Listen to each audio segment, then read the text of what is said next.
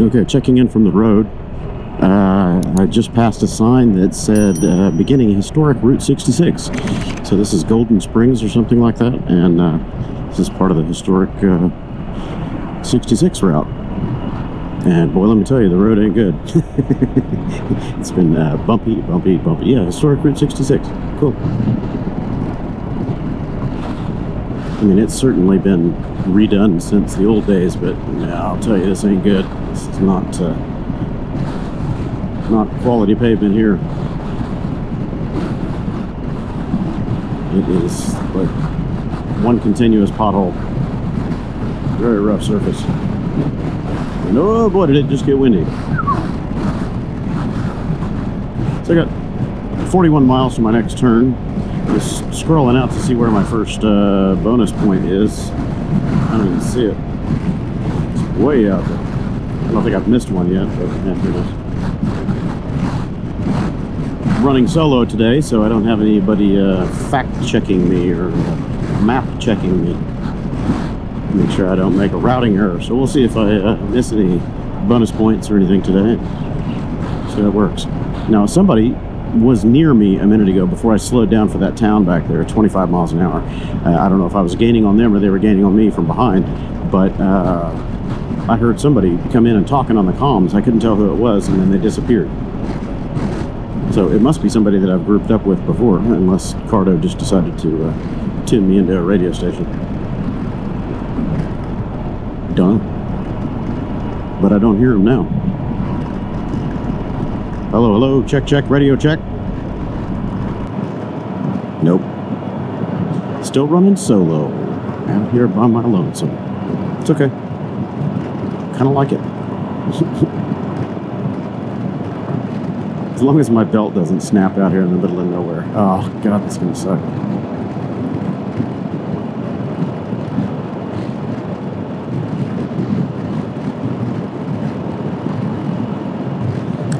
I don't know if you guys can see it in the camera, but I keep seeing the strap for my hydration pack in my peripheral vision, and it's bugging me. I need to reach back there and pull it tight to where it's not flapping around in my mirror, because I see something moving and I go, oh, somebody's closing on me? No, I'm closing on me. It's my own strap. Oh, hello, hobby horse.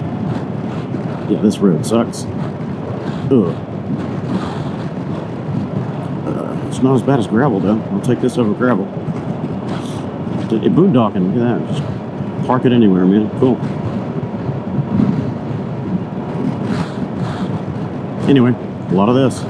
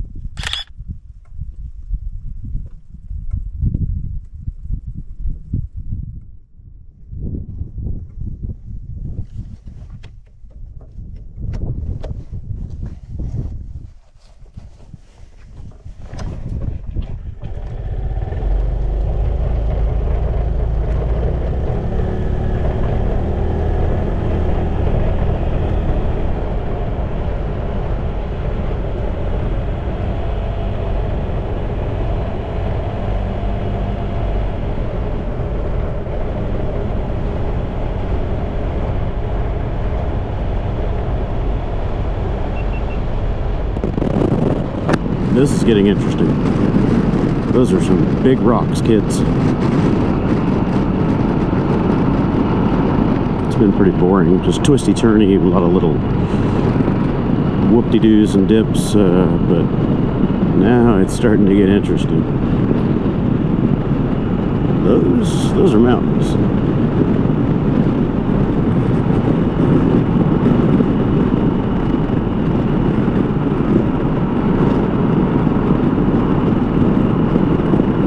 I didn't even pay attention to the route book today to know how far I'm supposed to go before a checkpoint or bonus point. Hopefully I haven't missed one yet, but we'll find out.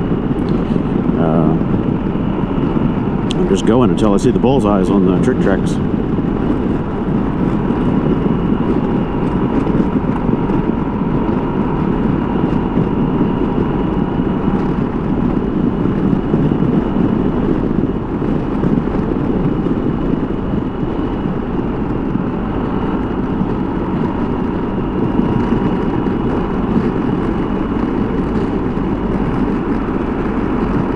If I keep on plugging, I'll have a fuel stop and of course all the checkpoint stops, but saying that my arrival tonight's going to be 5 p.m. so that's not bad. I'll figure 6:30. I probably won't take a lunch break or anything like that and just ride straight through, but with the fuel stops and the pictures and all that, checkpoints, that's going to add an hour to it. Hello, technical corner, decreasing radius. Hey. Oh wait, I was on group connection with somebody. It just said group connection lost. Cool. Oh, well, maybe I'm at a checkpoint. Yeah, look at that. See, it's popping up on the thing. This ain't it yet, though.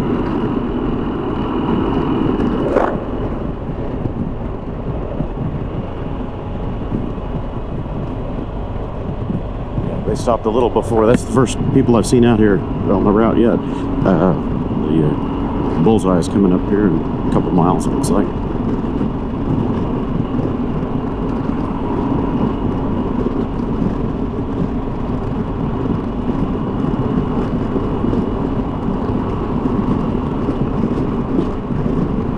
Yeah, some of these corners you gotta watch out for. They're a little on the tight side.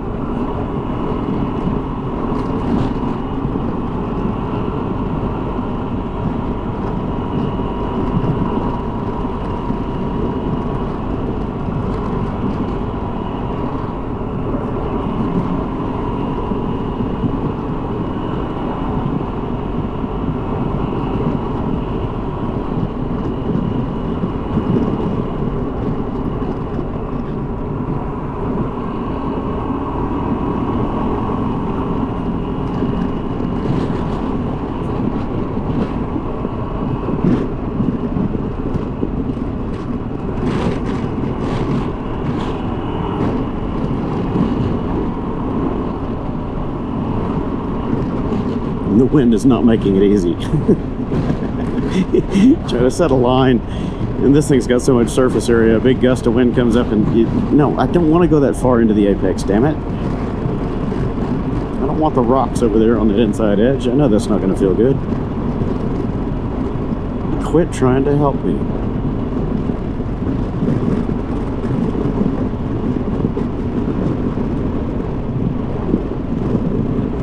Do not enter when flooded. Okay, so this is a flood-prone area. You can imagine when it rains, all these low spots just turn into raging rivers.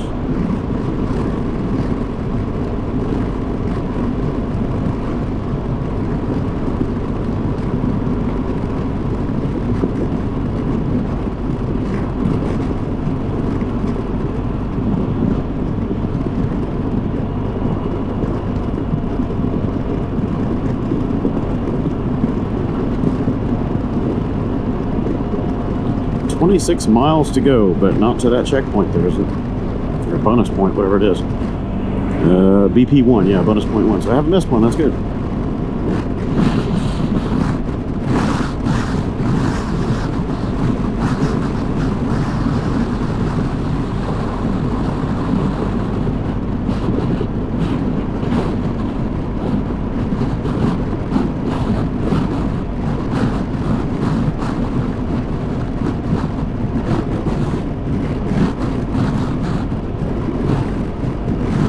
Closer.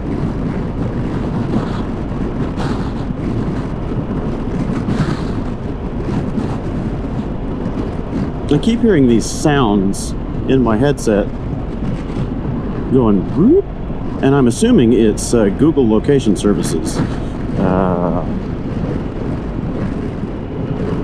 updating my location because of the app, but I don't know what that sound is. Whoop, whoop. It does it every couple minutes. It hasn't done it through here, I presume, because there's no cell service. until just now, did it?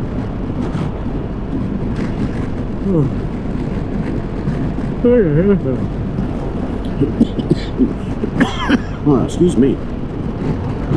Woke up this morning with a cough. Getting close. It's supposed to be a rusty car or something like that, if I remember. Burros on the road. Saw one yesterday. I don't know if I had the camera rolling for that or not, but he just sauntered right across the road in front of me, and then I guess the scooter spooked him and he went running and took off into the shoulder. So that was good. Better than running out in front of me. So, rusty car, if I remember right.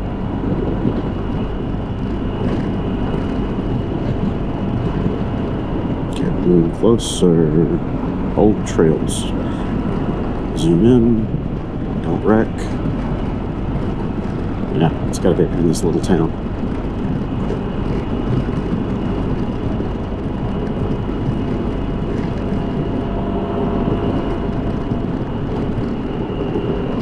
Coming up on it. I don't see any other scoots yet. I see a breakdown truck. Rusty car. What am I taking a picture of? Must be this. Oh, God. Bless, this is rough. Yep, Old Trails, rusty car. And that is a soft shoulder, kids. Ugh. Like real soft. Okay. Don't tip over. Well, hello. Caught you. Yeah, I heard you drop in and out a couple times on the comms. I wondered who it was. Yeah, I kept hearing my music drop. I thought, I didn't think I'd see you all day. Yeah, well, I'm not running fast, so. Wasn't that a beautiful ride? Sorry? Wasn't that a beautiful ride? Oh, yeah, it's a good ride. Have you been there before? No, I've not been through here. I've never seen it. It's so pretty.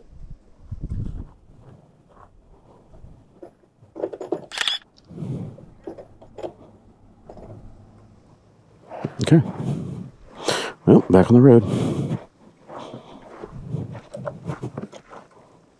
Yeah, you don't need to go slow for me today, Tyler. You can just run. I'm trying to keep it right around 60 at the most because I don't want to burn another belt. That's gonna piss me off. Yeah, I was having the same thought, actually. I wasn't, other than the interstate, I've been keeping it about the same. Yeah, all right. Well, we can ride together if you want. I'm having a ton of fun in the curves, though. Yeah. I was running a little fast. I was not staying with the speed limit. Let's say that. Okay, the next one is an antique store and no, that's this. Gas tanks at Crazy Fred's truck stop. All right, gas tanks at Crazy Fred's. How was the campground? That was good. They actually had a little power pedestal, showers, everything there. So I just hung out there. Nice. All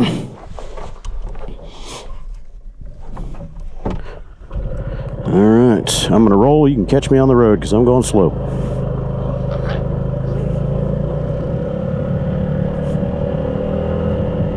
Looks like we've got 24 miles to our next turn.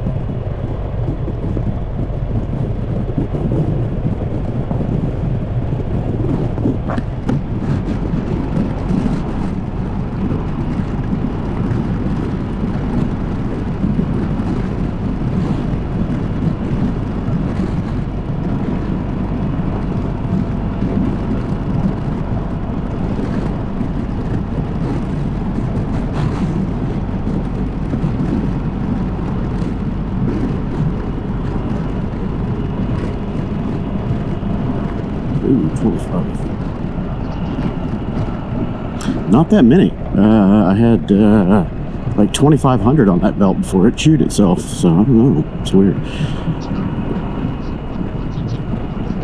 Oh, like, yeah, minimum 8 to 10,000 minimum, and that's with abuse.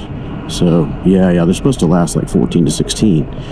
Okay, this no Honda OEM, so I don't know what it was. It's a real slow zone here. Don't know which way we're going. I guess left. Yeah, left. Okay, if we end up with that.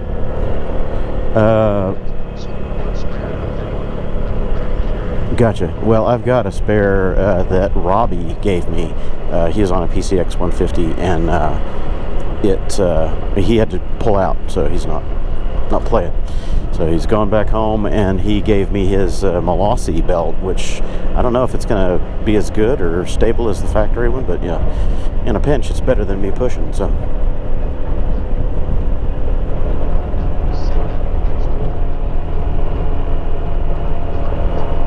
Okay, well, it's smaller and lighter than the factory belt by far. I mean, it's thinner, yeah, so I don't know how they made it lighter, thinner, all that.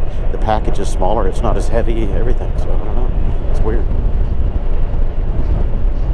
Yeah, it makes you wonder, I mean, is it the same quality or what's going on? How can they get by with less material, lighter material and all that, and still have the same amount of contact patch? So I don't know. It's supposed to be Kevlar, so I'm not sure what the factory ones are made of. I kept my factory one though. I'm going to keep that as a souvenir, man, because the way that it shredded was interesting. It didn't totally snap and, you know, wind up in a pretzel like most of them do. It just lost its teeth, so the long fiber cords, you know, Kevlar cords, whatever it is, are still intact. It's just missing a bunch of teeth everywhere, and it was in one of the spots that didn't have any teeth that slipped down between the clutch pulleys and locked it up. So it pinched it in and locked it, and that's why I, you know, ended up sliding to a stop. Ooh, tight corner.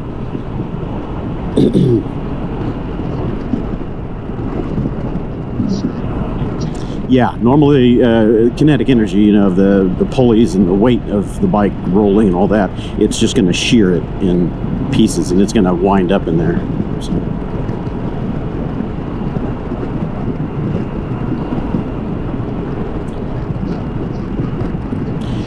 I'm hoping so. I'm hoping it was just overheat and the hard highway miles coming in from Texas, high speeds, all that, and then right before it blew up yesterday, I was running pretty fast. You know, I was doing 76, 78 sustained in that crazy heat, and I think that's what did it. Ooh, got a really tight decreasing radius. Watch this one.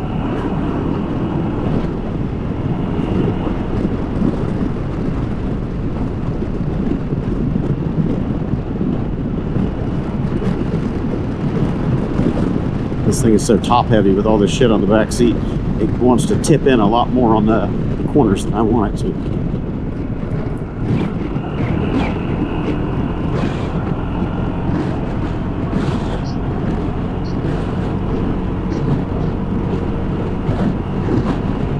Oh, you'd love a super motard then. You could get a, you know, a KTM super motard 390 or, you know, something like that in this range.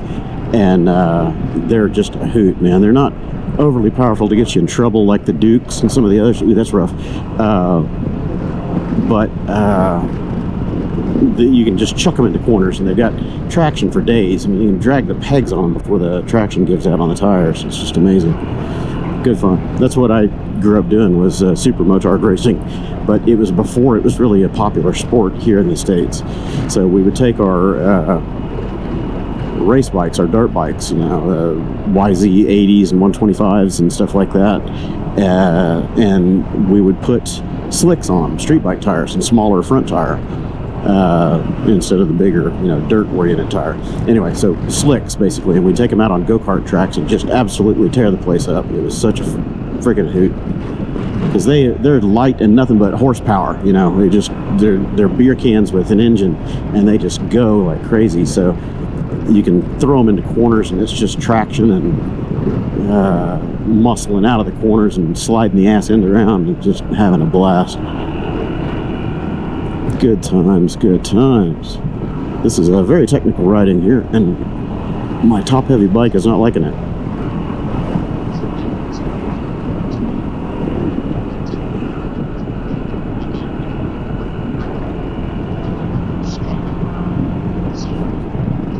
Yeah. That's a motard. Yeah, yeah. To be a motard, well, to be a motard, you need a 17-inch front wheel. So if you take a dirt bike and convert it, you need to put a street bike wheel on the front. Because if you still have the larger front wheel with, oh, hey, that's slick. The inertia. Yeah, my front tire washed. There's sand on there. Anyway, if you still have that larger tire with that, you know, more inertia and a narrower cross section, you don't get all the cornering performance, and you know, it's not as quick to tip in and all that. So a proper motard has a 17-inch front wheel and either a 17 or 18-inch rear. But it's set up, ready to go. That's, yep, it's our, yep, it's dialed in, and whoa, overshot it. This is crazy steep. Oh man, I am full throttle. Yeah. This is tight. Watch it. Ooh, man, that is a tighter than 90 degree, or tighter than 180 degree switchback. Super tight. Come on, bike. Go, go, go, go, go. I have no climbing. I'm going to burn my belt out again. I'll get pissed off. Yeah, so the super motards are fun. You can get a little one like a KLX, I think they have the KLX 250 SM. This is for super motard. I don't know if anybody's really making them now, except for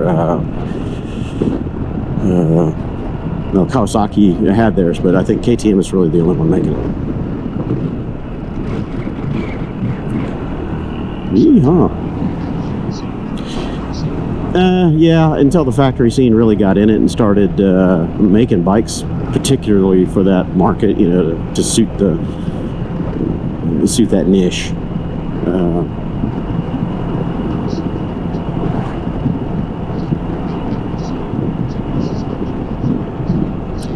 Yes, yeah, yeah, yeah, and sometimes you have to shorten it because your stroke is too long and you're up too high, so you'll shorten your front stroke and get it down to where your weight balance is lower. It makes for quicker transitions and all that, because you're typically not jumping super motards. There's some off-road course stuff that you do, but you're not flying big air and doing the crazy off-road as much. They're more for quick transition, on pavement, off pavement, but typically you got slicks on it. You might have dirt tread, but not knobbies. So, because they're predominantly, it's a street oriented deal. So.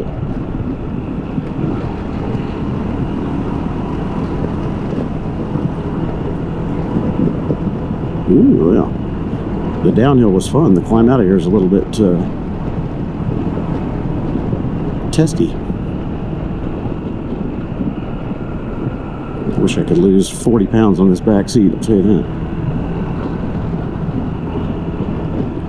If I had it to do over again, I'd probably put the factory variator back in this thing before this trip, because I would have had the acceleration and the climbing. It's just, oh, hey, tight. Absolutely tight. Yeah, that's a 180 with no warning there.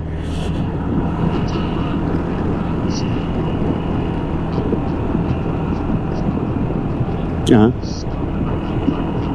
Yeah. Yeah, you get used to, I ride the left, like what would be the clutch lever. I ride the brake up here on the scooters. It's just habit, you know, I switch back and forth between them. Yeah, and just be ready to, you know, get into that rear brake. You always want try your rear a little more than your front. Yeah, exactly. It's like, oh shit, where are my brakes? Where? Oh.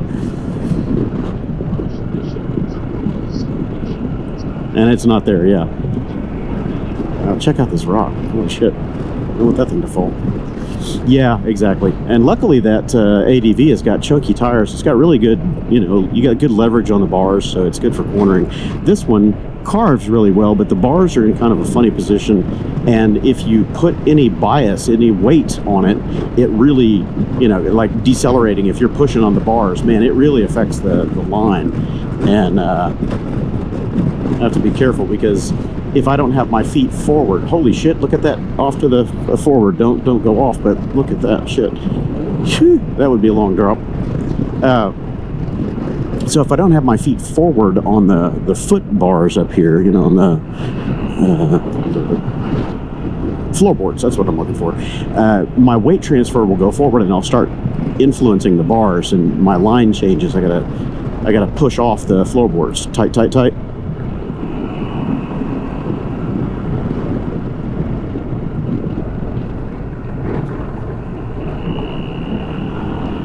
So normally with a motorcycle, you know, doing this kind of riding, you can grip the tank and you bias your weight on the balls of your feet and gripping the tank to, you know, lean the bike and do all that. But there's nothing to grab here. It's just the center tunnel.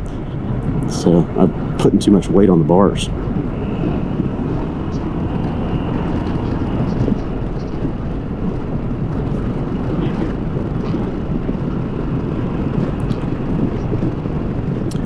You scrub as much speed as you can with the front, but then you let off of it gently before you enter the corner. Not so much that you pogo your suspension, but you don't want to be in your front tire hard as you're banking, because then you're trying to make it do two traction chores, slowing and cornering, and that's where you break traction. So you always want to bias out of your front brake as you're leaning in and apexing the corner, and then if you need to do any more braking, it's a gentle balance between front and rear. You never want to stab your rear, because that can make you lose traction. Ooh. But yeah, and especially on these canyon runs where you got these long downhill, you want to make sure that you modulate in and out of your brakes to let them cool off, because you don't want to overheat them and then they're not there when you need it for, you know, that going off into the distance. Whoopsie. Look, boy, I can fly. Oh, goddamn, that's rough. Yeah, it's hard to look at it. Yeah, it's good shit. Yeah, that's boring. Yeah, that's boring. You do what you gotta do. Unfortunately, to get to a lot of these roads, you gotta crush the highway slab to get there, so that's always the hard part about finding the ideal lightweight ADV, tight,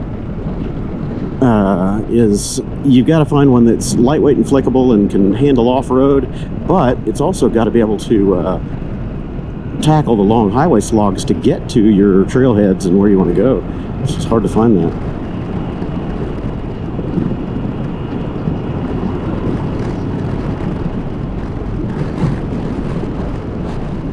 Yeah.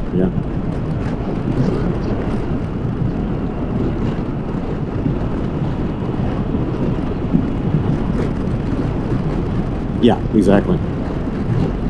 Right.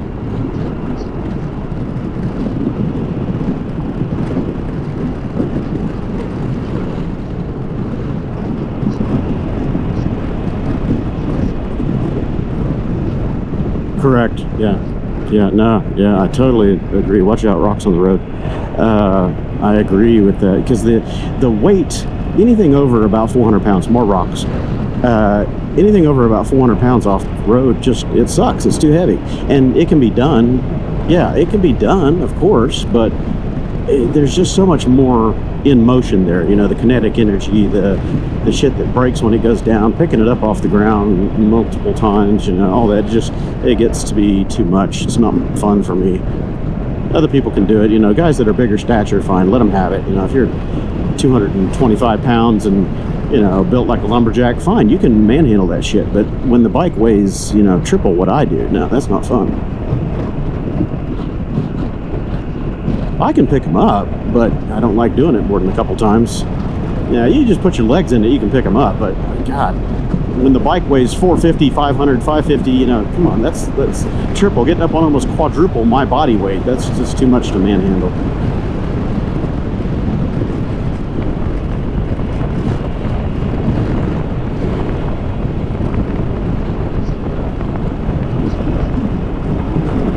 Yeah.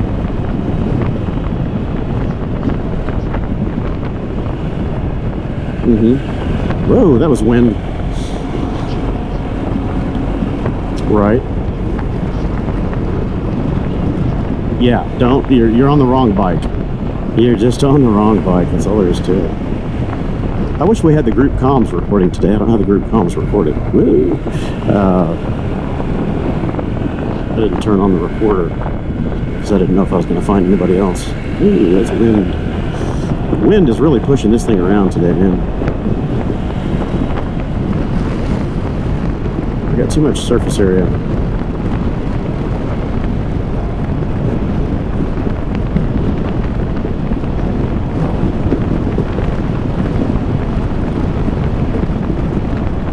Twitchy, man. You get the crosswinds on that Navi and it will just, it dances all over the road. And it's not like unstable, but it's not confidence inspiring either. You know, you're like, is it gonna stay there? Yeah, that's what it felt like to me. It's like, shit, I got a flat tire. No, it's just that little narrow rear wheel and smaller diameter, and it makes it sit there and flutter around on the road.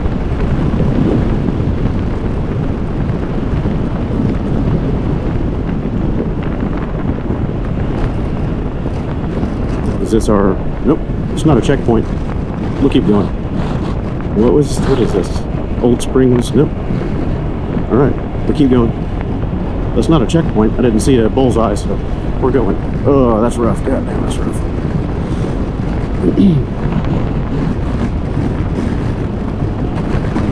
Oh, yeah, yeah. No worries. That's the one I ran in the 21 Cannonball, so I knew it would do a good job this time. It's a good piece of equipment.